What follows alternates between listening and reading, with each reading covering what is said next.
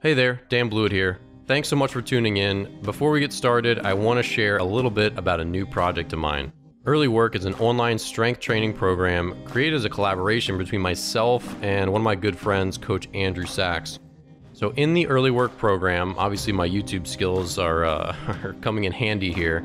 You're going to get 4K quality videos, great audio of me and Coach Sachs teaching every exercise in the program. Workouts change monthly, and he and I collaborate to build each new month as the program changes and evolves, in season, off season, just trying to make sure players peak and are at their best at every point of the year. So between the two of us, we have 20 plus years of experience training baseball players. I was a baseball academy owner, strength coach. Andrew is still a strength coach, owns his own facility here in the Baltimore area. And our program has 3 different plans, one for individuals, one for families, so that includes your extended family, and one for teams. So no matter who you are and who you're looking for a program for, we've got a plan for you. So if you want to try the program out, we offer a 14-day free trial so you can sign up, get to work, try it out in your local gym, see if it fits your life and your goals and all that good stuff. Obviously, we stand by it. We've been doing this a long time. So give it a shot today. Try the Early Work Strength program. We know you're going to love it.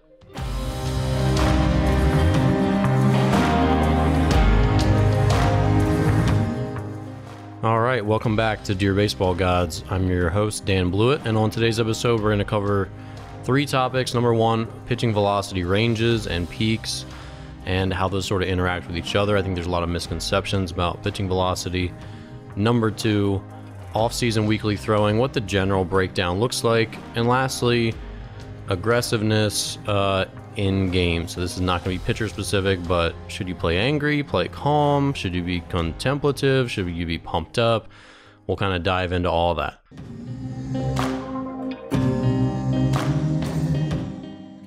All right, so first topic here today, let's cover pitching velocity ranges. This is a big misconception, and I did a really in-depth video on YouTube, so I'll link to that in the show notes as well. But basically, I think a lot of pitchers, they think that they can reach their peak speed every time they pitch. I think parents expect that a lot as well.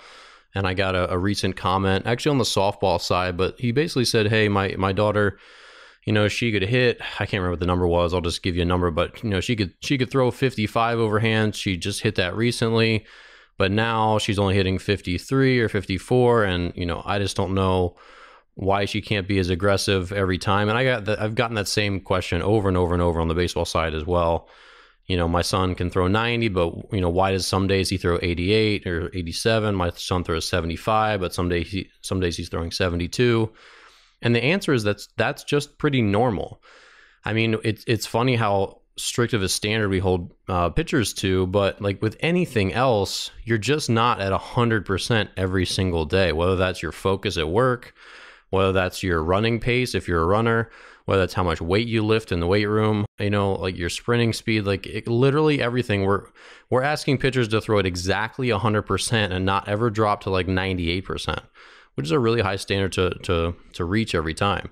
So if you throw 80 miles per hour, you're at the point where 1 percentage point is 1.25 miles per hour, right? That's the simple math there. So how can we expect you to never be at 98.75%, right? 98.75% is probably more normal than 100% is. And I think we all sort of know that to be true. So the big thing, and again, I would encourage you to watch the video in the show notes here on YouTube, because I overlaid some examples of how Max Scherzer's velocity ranges and how Aroldis Chapman's velocity ranges. But the take home here is expect your son, or if you're a pitcher yourself listening here, expect yourself to be within a 4 mile per hour range. And the older you get, the more narrow that range becomes. But that's still the range exhibited by big leaguers when you average out all their starts. So sure, you might watch Aroldis Chapman pitch one night and he's 98 to 100, which is 98, 99, and 100 mile per hour pitches. So that's a 2 mile per hour spread. There's still going to be nights where he's 96 to 99 and 96 to 102 and 97 to 101. You just don't catch every fastball perfectly. You just don't give up, your 100% effort in every single pitch. There's just a lot of variables. Sometimes it depends on the count. Sometimes it depends on whether you're really competing hard. Like I know I've got to throw this fastball by a guy, and that's when I tend to hit my peak velocity. or sometimes you're too tense, or you're too loose, or you had a really rough week and you didn't eat as much as normal, or you had a workout and you're kind of tired from it. There's so many variables that could just, again, snip off 1%, 2%, 3%, and now you're down a couple miles per hour. So it's just important to remember that unless your week is perfectly consistent week to week, which that only becomes normal when I think you get to college and pro ball, where guys are very consistent, but even then there's inconsistencies. Like in the minor leagues, guys are on they have 14-hour bus rides from one town to the next one week. Then the next week they're home for a whole week. So their sleep is going to be significantly different one week than the next. Their eating habits are going to be different one week to the next. And they still are very consistent with their on the field routine and in general the things that they do, but they can't control a lot of those variables. Again, like long bus rides, access to weightlifting equipment and stuff like that on the road, the food that they get to eat when they're on the road versus at home, all that stuff. So it's just important to remember any of those little variables will, again, snip off a mile per hour or two, and that's going to make a big difference. And when you're younger, and I've seen this over and over and over, young kids don't know how to throw the same exact effort on every single pitch. So if you're 14, your son is not going to throw it exactly 99% every single pitch. He's going to ease off some when he's afraid. He's going to ease off some when he's, behind the count. There's just going to be a lot of situations mentally that affect the output of velocity. So again, the takeaway here is when you hit a new peak number, which is great, it's exciting, especially the big 10 mile per hour milestones like 70, 80, 90, 100. Of course, no one listening to this has ever hit 100, but when you hit those new milestones, it's not that you're now going to throw every pitch there. It's not that you're not going to throw even many pitches. You might not even touch that number the next time out, which I'm sure is disappointing, but it's realistic. The reality is that your average has just shifted up a little higher. So if you're throwing 78 to 82 and now you hit an 83, there's just going to start to be more 79s, 80s, 81s, 82s now, and still a couple 83s, but everything's just going to shift up your range a little bit. And it's not going to be the case that you're now going to start pumping tons and tons of 83s. That's going to take time as well.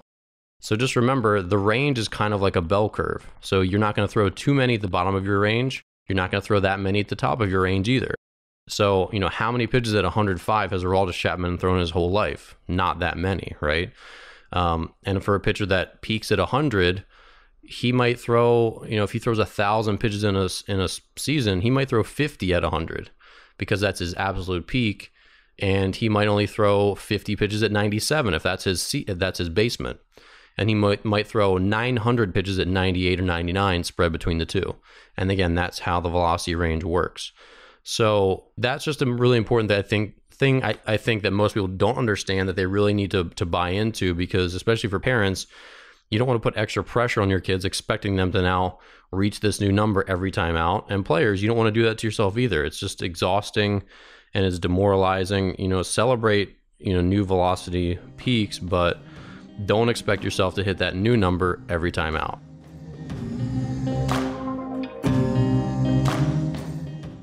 All right, topic number 2 today. Let's talk about off-season weekly throwing. Now, once you're starting to get more ramped up for the season, which is sort of what I'll talk about today, this is your overall weekly outlook. Number 1, you'll throw 2 bullpens a week typically, with probably 3 or 4 days in between. You'll have 1 to 2 off days. You'll have 2 catch days, and then 1 long toss or velocity day, depending on your situation. So if you live in Minneapolis, it's probably going to be just like an indoor sort of throw into a net day, like in a batting tunnel in an indoor facility. And if you're in a warm climate place, you might be able to go out there and actually long toss, stretch it out, whatever you want to do. Or you could still do the throw into a net sort of velocity pitching drills kind of day. And that's sort of what I called them back in my academy. It wasn't necessarily weighted balls, because we really didn't do weighted ball training for the last 5 years of my academy. I just shifted away from it. But what we would do is just a series of drills that were personalized for each kid. They would do some running crow hops. They would do some full speed pitching into a net, and just working on fixing their mechanics and also just getting their arms some higher speed work. That wasn't necessarily a bullpen, because when you're in a bullpen, the goal is to throw strikes, throw the ball where you want it, and mix up all your pitches, all that stuff. And on that velocity sort of day, it was more like, let's work on your mechanics at a higher speed and getting comfortable with some of those things, and also just getting your arm some conditioning and some comfort at higher speeds. So of course the other 2 days here are important, or two types of days. That's off days, number one. So you should throw when you're starting to get in shape. And again, I'm not covering the whole scope of off-season training right now. I'm really covering like when you're starting to get in shape. This is more like January, February, and you're ready to start throwing off the mound. So that assumes you've probably done at least 8 weeks of ramping up throwing prior to that. But 1 to 2 off days. So if you want to throw 6 days a week, that's fine. Or you want to throw 5 days a week, that's also fine. But again, 2 bullpens, 2 catch days, 1 long toss or velocity day. And then if you added a 6th day, because that only counts for 5, then you would probably add another catch day in there. And a catch day is going to be working on spinning all your different pitches, work on your mechanics, but you're at a low intensity. This is like 50 to 70% effort. So catch days need to stay catch days. And a big problem with young pitchers is they're very, and this is even into college and pro pitchers too, is they become very insecure about their velocity. And so every time they throw a ball, they want to reprove to themselves that they still throw hard. And that's not a good thing. Like, your body does need rest, and you do need to throttle up and throttle down. And some days of the week, you just need to not go hard, but do throw a baseball a bunch. And so spinning all your off-speed stuff is important. Working on your mechanics, do a flat ground at the end, which is your partner gets down and you throw the kneecap on both sides, all that sort of stuff. So in the scope of, all right, I've gotten 8 weeks throwing in, I'm sort of built up, I'm ready to get off the mound. We have like 4 to 8 weeks left for the season. 2 bullpens, Monday, Thursday, or Monday, Friday, an off day in between, a catch day in between, and then maybe one of those velocity days in between or after the second bullpen. Is going to depend on how you feel and how you want to do it. But that's the overall scope of weekly throwing when you're into the mound phase of your offseason planning. You should not be throwing 3 bullpens a week. And if you really want to be ready for the season, less than 2 bullpens, so 1 bullpen or 0 bullpens is not enough either. So you do need a transition, but I don't think there's really room for 3 bullpens a week. If you want to do one really low effort and cut out the long toss or velocity day, so be it. That's fine, as long as the effort is actually lower. A lot of young pitchers don't have a good time, have a good meter, where they're not good at metering their velocity and actually throwing slower, say, in something like that. So you have to know yourself. So if you can't throw less than 90% off the mound, then you can't do that 3rd bullpen day. So it should be 2 bullpen days at 90 to 100% effort. And then that 3rd one, if you want to throw off the mound a 3rd time, you just really have to control yourself and go 50%, 60%, and that's about it, to make it sort of mirror one of your catch days. So hopefully that helps. If you have any questions, I have a free throwing program on YouTube and on my website. You can always check those out, or you can leave a comment below or shoot me an email.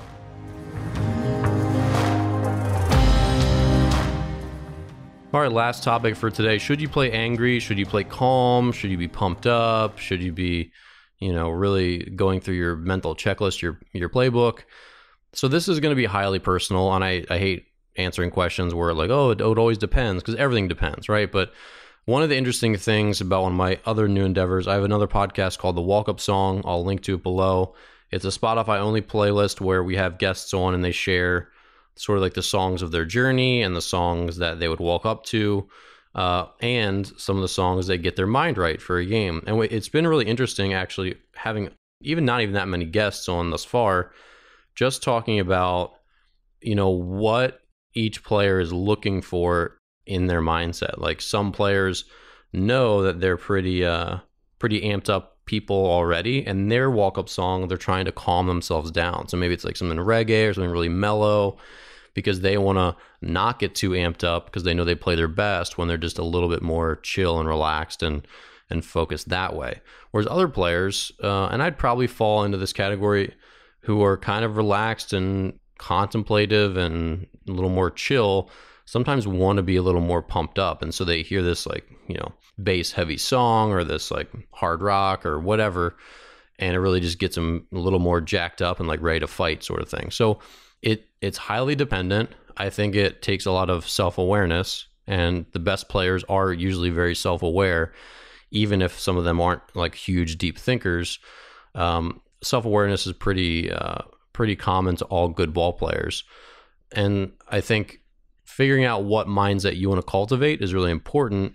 And there's no clear way to do it. Like, I can't tell you what you should do, but what you should do is listen to different types of music, kind of think about what kind of player you are.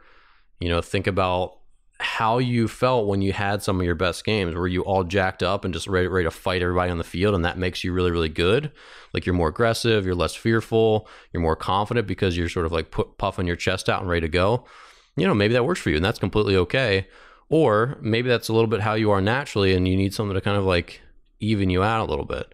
It just depends. But I think it's a good question to have, with a little good conversation to have with yourself, because you won't know this until you start to tinker a little bit and, experiment with your pregame music or whatever it is that you do in the pregame part of your day to sort of get your mind right and be ready to compete. So, there's more mental training stuff and mindset talk out there on the internet than ever, because people are recognizing how important it is.